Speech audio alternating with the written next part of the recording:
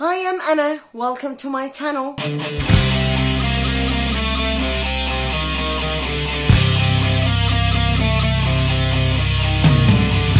I hope all of you are doing fine or the best possible way. And well, I wanted to talk about these because there are a few books I've been avoiding to read just because I'm too scared because of the hype. I mean, I don't know if you if it has happened to you too, but sometimes it's like a book is so hyped, your expectations are too high too. So you're like, no, what if I get disappointed? And who hasn't had that experience? Like sometimes you feel disappointed at a book because you're expecting too much, because certain people you follow liked it or loved it and you were so sure you were going to like it, and you forget you have different tastes or that you're driven by different aspects from books. I don't know. So the first book I wanted to talk about is The Invisible Life of Addie LaRue. I ordered this in December when I ordered my Kindle because I was like, okay, I want to order a book for a couple of months in the year. Amazon has free delivery to Colombia. And I was like, okay, so what do I order? And I saw this one and it wasn't that expensive. And I was like, no, I have to order this one. Everybody's loving it. Everybody's crying their eyes out. So yeah, I ordered this and now I'm scared. I mean, I haven't read it. I love it. I think it's beautiful. It has gorgeous end pages. I just love them. Simple, but I love that color. And I really like that gold on the spine. And I feel I'm going to like the book. But now I'm not sure anymore because I've seen a couple of people not liking it as much. I mean, especially Jade from Jade Reads. She absolutely loves Shrub, and don't get me wrong, she really liked this one. She gave it 4 stars, but normally Shrub would be a 5-star for her. So for her, so yeah, I'm just so scared to read this one. This is a fantasy romance, and it's the story of Addie, who at a desperate moment in her life in the 18th century makes a pact with the devil, I think, and then she will live forever, but she cannot be remembered. So if she leaves the room where she is with someone she met, when she comes back the person doesn't know who she is, which has to be horrible and desperating. But then one day, 300 years after this, after she makes this pact, she meets Henry, who remembers her name. So I don't know what's going to happen, and I don't know if I'm going to like it. I really hope I love it, but I really need to read this one. It's so hyped. I'm just anxious to get to it. The second book I wanted to talk about is A Little Life by Hanya Janagiara. I'm not so sure how to pronounce it. This has made so many people cry. People who never thought they were going to cry, cried like babies because of this book. I mean, I watched Noel Gallagher cry crazily. I've watched Brit cry her eyeballs. I don't know. I mean, I'm not only scared because of the hype, because everyone believes it's so well written, it just gets to you and destroys you, and it's designed to destroy you. And that's what makes a book special to me. Like, it makes you feel. Then, I mean, I don't know what's going to do to me, and I'm quite a kind heart, even though I don't tend to show my cuteness. I'm quite I have quite a soft heart, so yeah, I'm very scared, but I'm planning to vlog reading this one whenever I get to it. But I don't know if I'm more scared or excited or curious even. And I've heard there's LGBTQ cute representation in it. And oh, I nearly forget to tell you the plot. It's a story of 4 friends who moved from Massachusetts, I believe, to New York. The names are Willem, JB, Malcolm, and Jude. I remember Jude's name. Like, everyone cries because of Jude. So, and it's basically their struggles, their friendship, the stages their friendships go through, the hardships they go through in life, either together or each one in separate ways, I believe. Then the Bone Season series. Yeah, not a book, a whole series, because I've seen so many people absolutely love it. I believe Maddie from Book Browsing Vlog, then Steph from Steph Loves also.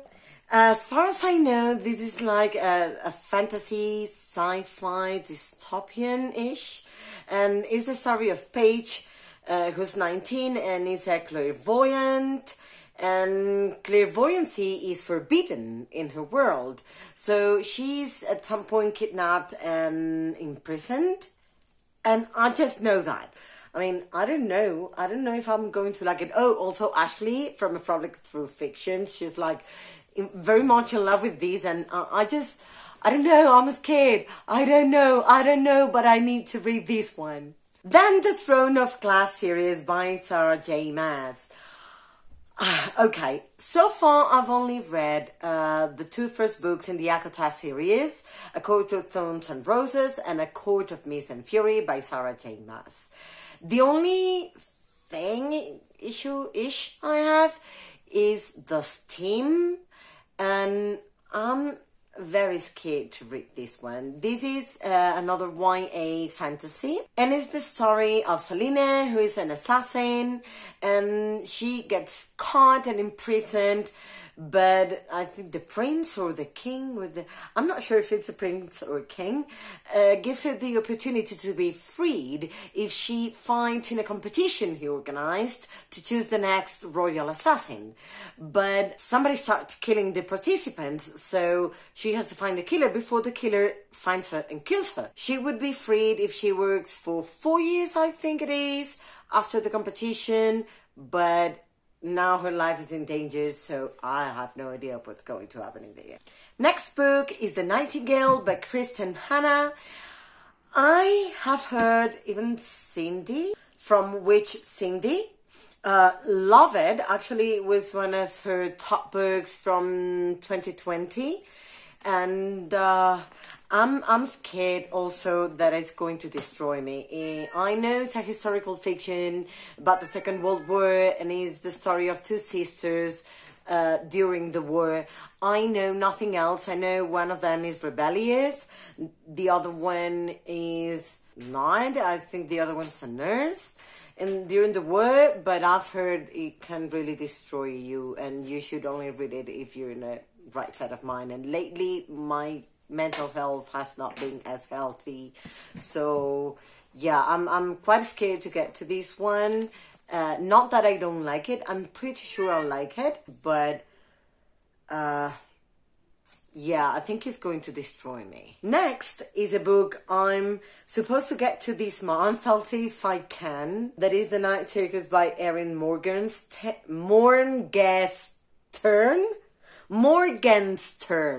Sorry, I just can never say it first time. So Morgenstern. I'm a mess. What can I say with this last name? And this is YA fantasy romance with heavy flowery writing. That's what I've heard. And it's the story of a circus in which there's magic, and that you never know when the circus is going to appear. It just appears throughout the night. And I think there's a duel between the 2 main characters, and that's all I know about it. So I really hope I like it. I have a feeling that I'm going to love it, but I know Steph from Steph Loves and Siobhan from Siobhan Louise Reads a Lot DNF'd it. I think Siobhan DNF'd it twice, so yeah, I'm quite scared, but I think I'm going to love it just because of the atmosphere. Then A Monster Calls by Patrick Ness. Well, I'm scared because I think it's also going to destroy me. Well, it seems to be a common factor in here. But yeah, A Monster Calls is, I've heard it's a middle grade, but I've seen it classified as YA fantasy. So I'm not so sure now. But it's the story of, I think, a young boy, Connor, who lives with his mother. His mother's quite sick, no treatment seems to be working for her, and he's having these constant nightmares about that. One day when he wakes up from a nightmare, like some creature from nature is visiting him, is in there, and they demand the truth, and I really have no idea what's going to happen after that, but I just know that, and that people have cried a lot. I saw Cotty from Cotty's Book Corner cry, Mollie from Mind of Mollie being destroyed by it. I mean, I don't know, but I'm very, very scared. My friend Siobhan from Siobhan Louise Reads a Lot told me, read it when you're in the right side of mind, that you're going to be strong because it could destroy you. And I'm like, I don't know. I think A Little Life, this one, and Addie LaRue will have to be read in very different months, far apart from each other. And when I'm just feeling, one day that I'm feeling okay, I have to grab one of these. Next book is The Name of the Wind by Patrick Rothfuss. This is one of the all-time favorite books from G from Book Roast, and I honestly wanted to get it because of that, because I believe she's quite a critical reader. But then I got scared. I mean, I love epic fantasy, and this is an adult epic fantasy. It's the story of the best wizard of his time. I don't know his name. I should know. I have no idea what his name is, but yeah. The best wizard of his time is basically his whole life story and struggles. So I've heard it's packed with action, and I'm scared of it because of its size and because I really, really want to love these. Also, the format is mass market paperback, so it doesn't help. Lines are so stuck to each other. And lastly, The Secret Garden by Frances Hodgson Burnett. I was not so hyped for this one until I watched Gavin from Gavin Hetherington and Cody from Cody's Book Corner read it, and I was like, I need that book. And normally I've realized I have a tendency to like books Cody likes, so I thought, well, if she recommends, I'll try to get it, read it, see if I like it as much as she does. I like weird, dark books, and she always recommends Anderson. That's why I started reading him, and I read Elantris, and currently reading The Final Empire, going to read the whole Miss Boyne, and you know, like, I absolutely loved Sanderson, so I'll see. This is a classic middle grade, and it's the story of Mary, who lost both her parents, and well, she seems to have had a quite horrible relationship with them. But then she travels from India to England, back to England, to live with her uncle, and her uncle is considerably strict, but she's like one of these very spoiled nightmare children, unbearable and quite difficult, really. So she finds this beautiful garden in her uncle's house, and I know nothing else. I don't know why the garden's special. I know she changes and you see like the whole change step by step, but I don't know anything else, and I've postponed it like 3 times already, like reading it. I'm very scared because I've seen like mixed reviews. So yeah, this is the last one of these books. Please let me know if there are any books you are or were scared to read because of the hype, and then you found out yourselves loving them, or you were disappointed because you expected something different.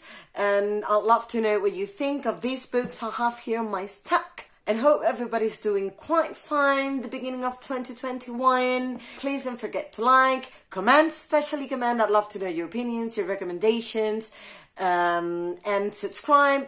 Click the bell down there to get notifications, and I hope to see you soon on my channel. Bye!